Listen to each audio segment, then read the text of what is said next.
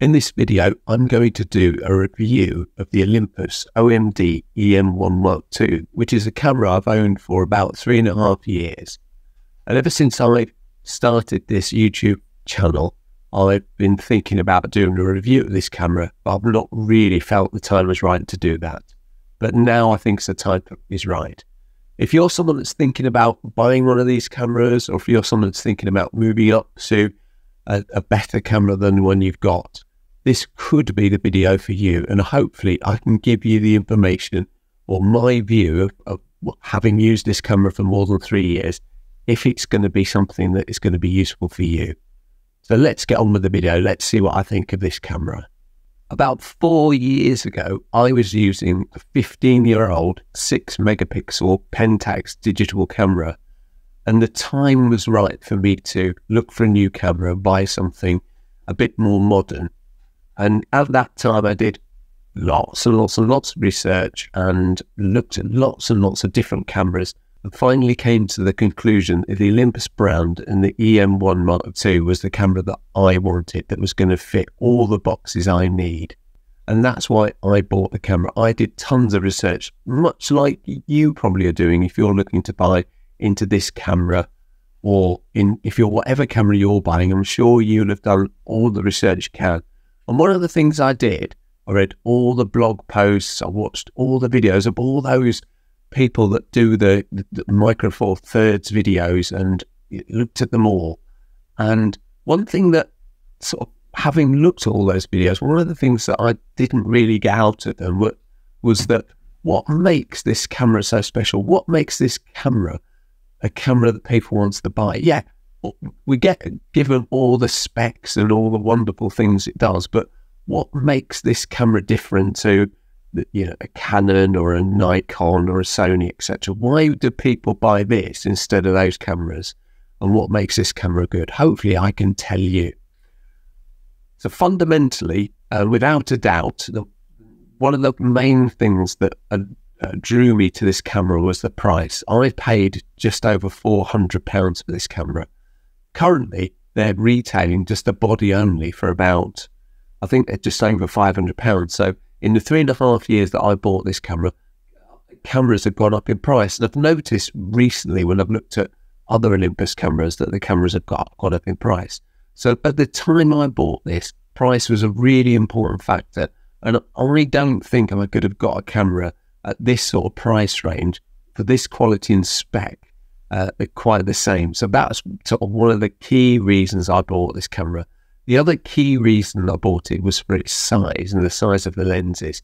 Because as I've mentioned in a previous video, and I'll sort of leave a link up there if you're interested. As I've mentioned in the previous video, that one thing that's really important for me, and one of the things I bought into Micro Four Thirds, was because of the size of the camera and the size of the lenses. And as I said before, if you're a lady photographer and you don't want to carry around all that massive, great big amount of kit, then I would seriously look at Micro Four Thirds. But that's just one part of it. And of course, I'm not saying that sort of other sensors, APS-C and full frame are bad. They're not, and they've all got fantastic merits. But that was one of the overriding things for me. So as far as specs concerned, this camera's quite good. It's got a 20 megapixel sensor, which, so for many of you, 20 megapixels seems really low because people these days want 50, 100, 500, whatever it is. But even today, even right now, I'm going to tell you that I believe that 20 megapixel sensor is perfectly fine. And it's perfectly fine. And even the most modern Micro Four Thirds cameras only have about a 25 or 26 megapixel sensor now, even now, although they're all sorts of stacked sensors and everything. The other great thing that this camera is packed with features, it's got all sorts of amazing stuff going on for it, like high-res motor. It does shoot at 50 megapixels as well as the standard 20, but it does that sort of within the software. But it does have a live comp mode, which is something I've used quite a bit, and it does have a pro capture mode, which is also something I've used. So it's got all sorts of amazing features, but it's also got all the bracketing, focus bracketing, exposure bracketing. It's got so many things that, in fact, many of those things I don't even use, but it's got so much stuff, so much going on for it that it's just packed with everything. And And like I said, there's probably a lot of things in this camera that I don't actually ever use. But as I said, what makes this camera so good? Well, ergonomics are really important, and it feels so comfortable. The grip is amazing. So if you think about if you've got a sort of lady hands, if you've got small fingers, even if you've got large fingers, but if you've got small fingers, it's a smallish camera. It fits perfectly. I haven't got massive hands, so this fits really, really nicely for me. It's fantastic. The other thing that really stands out for me that I love about this camera is this fully articulating screen. It's just amazing. This fully articulated screen is amazing. I've now come to the conclusion that why would anybody not want a camera with a fully articulated screen? So I use this all the time, and this is sort of one of the main factors that makes this camera so good. The other thing that makes this camera so good is with this screen, it's got 121 focus points. So you can focus in 121 different places on the screen. It's that tiny. It's amazing. So, where I've looked at Canon cameras and Nikon cameras and DSLRs, to be fair, and oldish ones, they tend to have 7 or 9 focus points. So you can only focus in sort of, let's say, zones rather than pinpoint actual things. And that's what makes this camera amazingly good. The next thing that's really good for me that I love about this camera, and I know it's the same for many other modern mirrorless cameras, but the buttons on the top, I could easily flick between aperture and shutter speed super, super quick and easy. And I often put the camera up to my eye and I don't even look. I just flick these buttons on the top, and it's amazing. The drawback, though, you can't do that for ISO. I know you can do that on Fujifilm for ISO, but on this one you can't. You have to flick a button on the back, and then you have to then switch another button. It's a little bit of a faff, but it's all right. The other amazing thing that this camera does, it's got a super control panel at the back. So at the back of the screen, if you look at the screen at the back, and it gives you a nice super control panel. I'll switch it on now so you can see. It gives a really nice control panel that you can look at and change your settings on the fly. Simple and easy. Once again, I know other mirrorless cameras has this same thing, but for me, for this particular camera, it is really what I like, and I use it all the time. As far as video is concerned, because I use this camera on video quite a lot, and I do shoot most of my videos with this camera, it's got all sorts of video settings. It goes up to 60 frames per second, but it mainly shoots at cinema 4K, which is 4K, 24 frames a second, and then it does various different levels of resolution and speeds. And I generally use 24 frames per second at super high quality, a large format, which works for me really, really well. So in a sense, they're the really important things. If you're looking to buy this camera, you want to know that what somebody else uses this for. Like I said, it's got live comp, high res, pro capture, all sorts of things that, in truth, 95% of my photography I don't use. I have used them, apart from, I've never used the high res mode, believe it or not, 50 megapixel images. I didn't really need to, but the other things I have. So I have made use of them, but not that often. So in a sense, if you're not bothered about all those super features, then yeah, maybe you don't need this camera.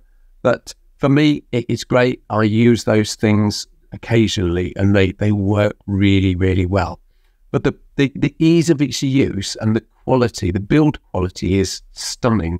It's pretty much a full metal construction. It feels super robust. It is a little bit heavier than sort of you'd hope. And if I compare it to the Canon 400D, this is much lighter with this lens on it than this fully all metal construction OMD EM1 Mark II. But because of the weight and the feel of it, it feels super strong and robust. So I've done a little bit of research, and I've got a whole long list of interesting facts about this camera and what it can do. And in truth, as I mentioned, if you want to know what the specs of this camera is, loads of videos out there that you can really watch and look at, or any of these review sites that you can say, oh, it's got these numbers and that numbers, and for instance, it has a 3-inch screen at the back. But in truth, are we bothered about how big the screen is at the back? It could be 2 inches, it could be 4 inches, and I don't think it really makes a lot of difference. And the viewfinder, it has, I don't know, millions and millions of pixels or whatever that is going to be, but it doesn't really make any difference to us. As long as we can see the shot we're taking, that's really all that counts. But there are a couple of things I think are worth noting, so you could be aware of these things. One of them is the battery, and I've sort of the battery is there, and that's the battery in the battery pack, and the battery goes up to about 400 or 500 shots. And in truth, I've always outlasted the battery. I've always had enough battery life whenever I've used this camera. So I think that big, huge battery, it looks like a brick, is super, and it works perfectly well. Another thing that I really think is really helpful, really useful, is that it's got 2 card slots, which you only kind of get 2 card slots on the more professional cameras, which is actually what this is. This is a professional camera in the Olympus's lineup, so it's one of the best cameras they make. So they're 2 what I think are really helpful things beyond all the other technical numbers you get about this, that, and the other. They're really good to have, and really useful sort of extra bits to know about. So it does have as well. It does have the ability for you to customize or have your own settings set on these custom buttons here, but I don't actually use those at all. I've never set my own preset custom buttons. I just take the pictures as they come. So in fact, I'm mostly 99% of the pictures I take are raw, and it just shoots raw for me. But as everyone will tell you, however good Canon and Pentax colors are, Olympus are just as good. So if you compare the colors on the pictures you get raw out of this camera, let's say Canon or Pentax, you're probably going to get pretty much an equivalent quality of colors. So it's that good. The other thing about Olympus and Micro Four Thirds that I mentioned in my other video is the range of lenses. The truth is, for me personally, maybe for you, it's not that important because I've only got a few lenses. I'm not like some people that have hundreds of lenses and obviously have a lens for each type of photo they're taking. I just have a couple of zoom lenses, and as you may have seen from a previous video of mine, I bought a 45mm for a wedding shoot, which went actually really, really well. I was really pleased with the pictures I took at that wedding. It went fantastically. So, and then one of the part of the reason for that was the quality of the lens and the quality of the image you get out of this camera. All in all, I would say without a doubt that this is probably this is definitely the best camera I've ever used. Obviously, there are lots and lots and lots of other amazing cameras out there that you can buy today, but I've not used them. So it's easy for me to say this is the best camera I've ever used because I've not used those other, like for instance, the new Lumix G9 II or the X-T5 in Fujifilm, or any of those sort of the Canon or 5D R or whatever that is, or the Sony A7 IV. I've not used any of those, so I can't really compare them. But one thing I do know, if they don't, for me at least, if they don't have an articulated screen like this, then I won't even look at them. They're not worth having, because I love that. That's so important to me, because as you know, if you follow me on Instagram, I shoot a lot of my photos vertically, and I can then just open that up, and it doesn't have to be eye level.